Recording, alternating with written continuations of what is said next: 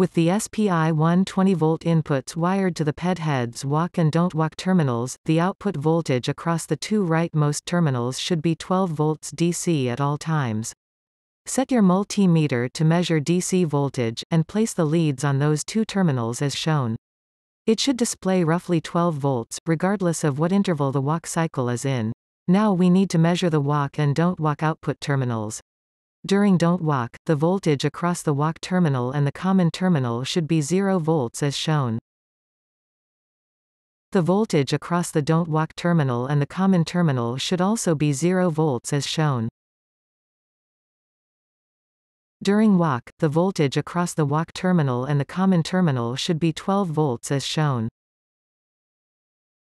The voltage across the don't walk terminal and the common terminal should also be 12 volts as shown.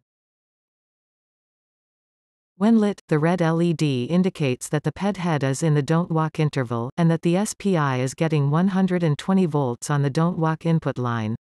Similarly, the green LED indicates that the PED head is in the walk interval, and that the SPI is getting 120 volts on the walk input line. Neither LED is an indication of any low voltage output on the SPI.